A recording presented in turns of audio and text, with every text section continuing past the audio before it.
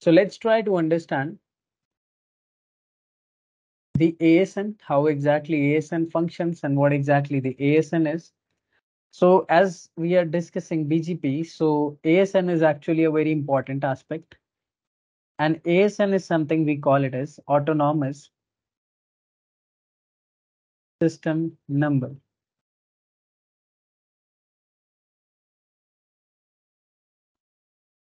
So that's one thing basically we have.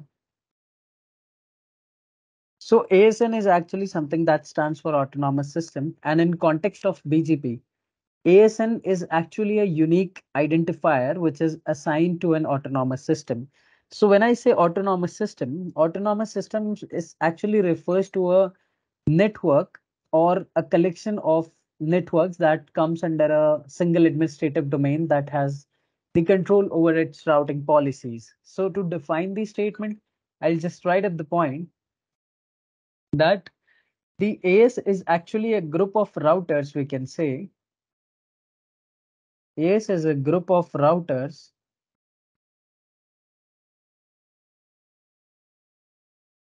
that shares the similar routing policies. If you enjoyed the content of the video, don't forget to like and share the video and subscribe to our channel.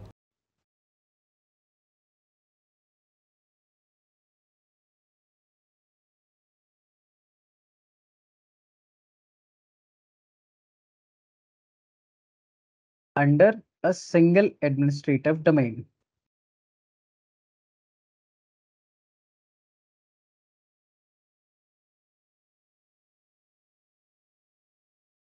So what I mean by this point is, guys, suppose that if we discussed a scenario over here, four routers were there, and all these routers are configured with OSPF.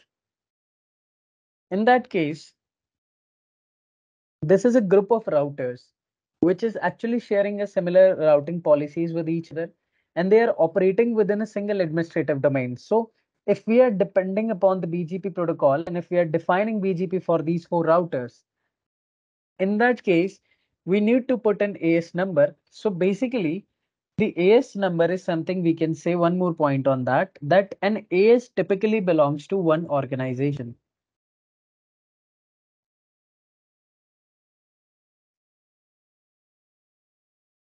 Belongs to one organization.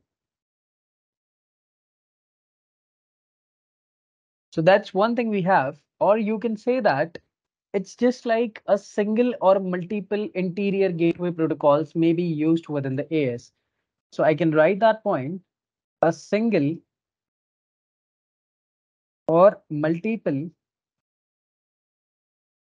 IGP protocols can be used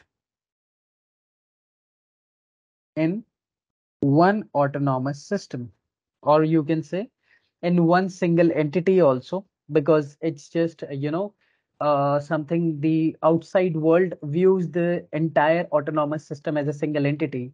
So if a AS connects to the public internet using the exterior gateway protocol like BGP, then it must be having a unique autonomous system which is managed by Internet Assigned Number Authority.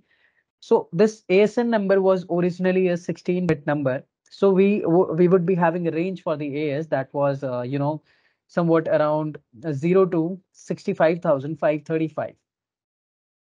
So if I'll say the range for AS, the range which is given for autonomous system is 0 to 65,535. Then correct it. It's 65,535.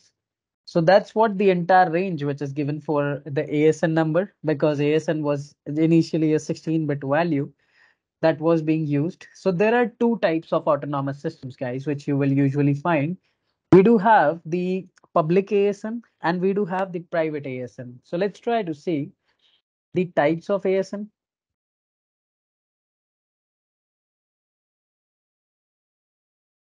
So talking about the types of ASN, so this there are two types of ASN you will usually see.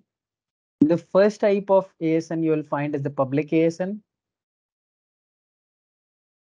So what exactly this public ASN is? Public ASN is something that these AS numbers are globally unique and these are assigned by the regional internet registries, such as ARIN is there, RIPE is there, NCC is there. I'll let you know these things later on.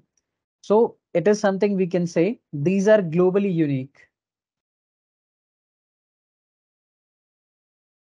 and assigned by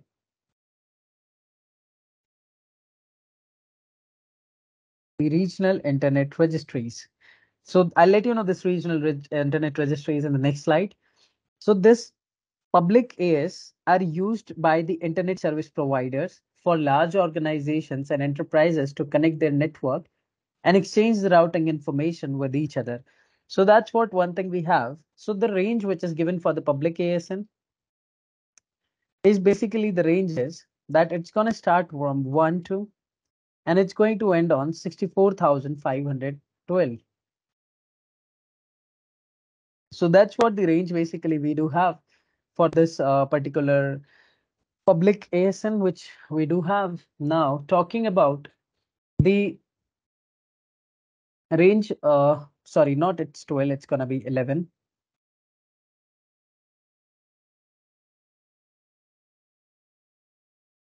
And talking about the second one, which is your private AS. So when I do talk about the private ASN, guys, private ASN is something that, I already mentioned the point previously that ASN was initially a 16-bit value, but now these days 32-bit value is going to come up with the ASN part. So these private AS values are used in internal networks. So we'll simply say used in internal networks. Now, what's the reason for the internal networks? Just for interconnecting the private networks with the organization. So just for interconnecting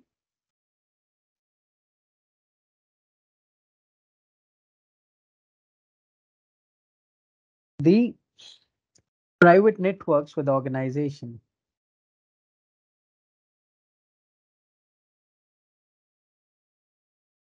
So that's what one we have. And originally it was a 16-bit value. So now it's going to be in the 32-bit value. So where you will find somewhat like, a bigger number is there. I'll let you know that later on. But usually the range which is defined for the private addresses, the range we define is that it's going to have the range of 64,512 to it's going to end up on 65,535.